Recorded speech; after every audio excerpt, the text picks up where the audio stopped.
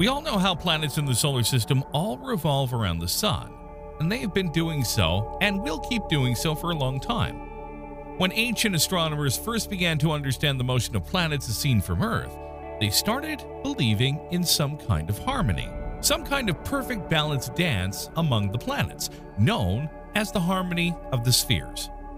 For example, Copernicus thought the planets move in circular orbits around the sun. But belief in the harmony of the spheres assumed a decisive role in the cosmology of Johannes Kepler. Kepler goes beyond Copernicus's static model of circular spheres to hypothesize a dynamic one. He transforms into ellipses the orbits traversed by the planets at variable speeds. He attributes to each planet not a single sound, but an interval in which the lowest note corresponds to minimum velocity, the highest to the maximum. This perfect equilibrium, this harmony of the spheres, seems immutable.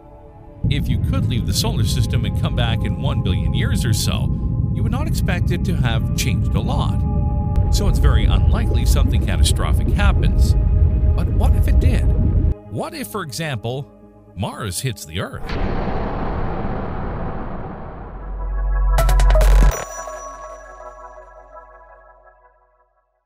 Keep watching Insane Curiosity and join me on this journey as I explore this terrifying yet interesting possibility. I will guide you through the theories and simulations that scientists have done to answer this question, discover what could happen and how, and understand the dangers of such an event. Also, consider how we can protect the planet from such devastation. The thought of Mars and Earth bumping into each other may seem completely impossible at first, simply because these planets are on two different orbits around the Sun. However, according to the video's host, Gabe Perez-Giz, Earth and Mars can also be affected by the gravitational forces exerted by other planets in the solar system. Now, those extra tugs are tiny, but if everything lines up just right, then over billions of years, they could have a sizable cumulative effect and distort those orbits. In order to understand what would happen and how, scientists need to run a bunch of simulations, taking into account a lot of physics and considering certain caveats. In one of the simulations, they decided to perturb just a little the harmony of the spheres. What they did was to move Mercury away by just 1 meter. Then they got up from their chairs and went to make some coffee. When they came back, the simulations over billions of years clearly showed that in this scenario, the orbits of the outer planets stretched out due to Mercury's new position. This caused Earth's orbit around the Sun, Venus, and Mars to expand. The scientists then discovered that Earth's new trajectory would place it in a different collision course with Mars in 4 billion years. This was amazing and scary at the same time. Here's why. If Mars hits the Earth, the consequences would be devastating. The impact would cause massive damage on an unprecedented scale. The force of the collision would be tremendous, creating massive earthquakes and tsunamis in all parts of the world, as well as earthquakes and volcanic activity. These disasters could cause a global catastrophe, as communities and cities are destroyed by violent volcanic eruptions, tsunamis, and earthquakes.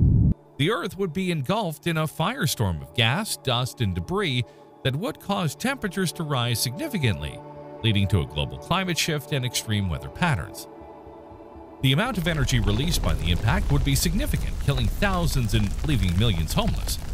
In the aftermath, the shock wave and subsequent airwaves of energy would spread in all directions, leading to a global famine as crops, livestock, and other resources are destroyed.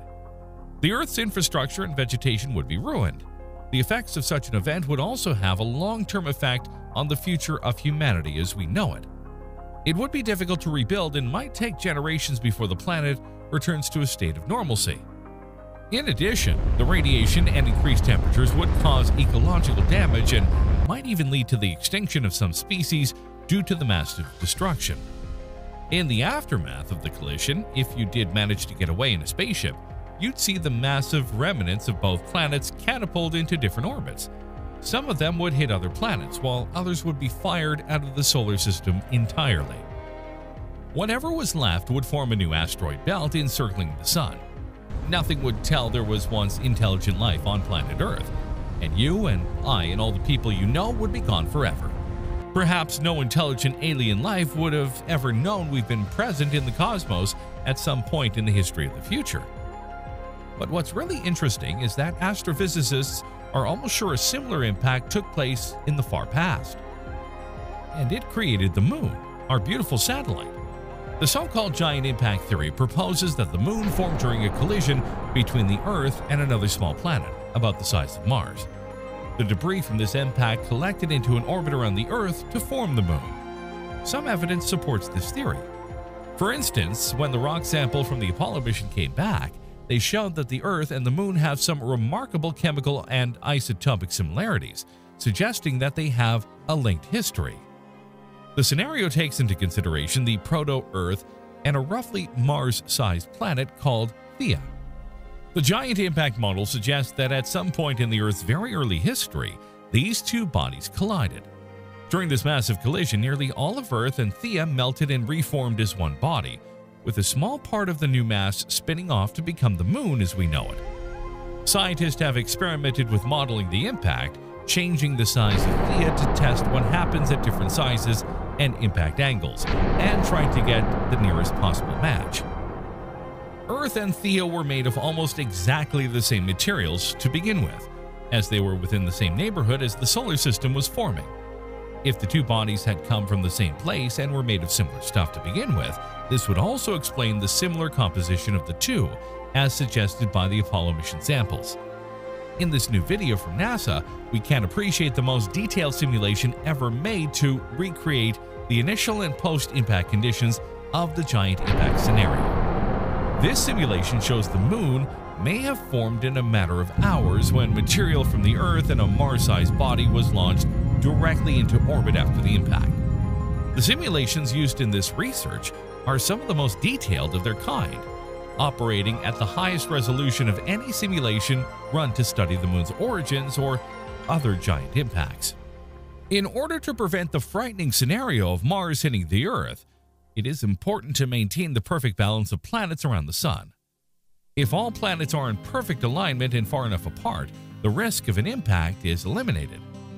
This balance must be kept so that the solar system can function harmoniously, with every planet moving in a predictable fashion and each maintaining its orbit as it should.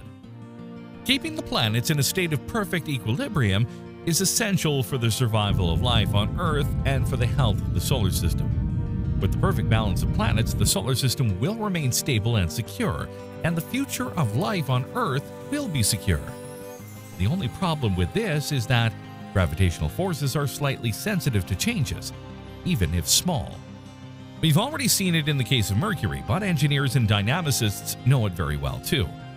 In principle, if we know the state of a system in the present, we can predict what it was like in the past and how it will behave in the future. But this is only in principle because in practice, we use computers and run some simulations. And computers are not perfect. Every computation you do on a computer will be characterized by some error. The smallest, the better, of course, but our computations will never be perfect. And in the long run, for example, over billions of years, a small error could propagate and give different results. If Mercury was only moved by a fraction of a meter, this would end up in a catastrophic event over a timescale of billions of years. The same thing happens to artificial satellites around the Earth. That's why engineers need correction maneuvers to keep them in the desired orbits around the Earth or its Lagrangian points.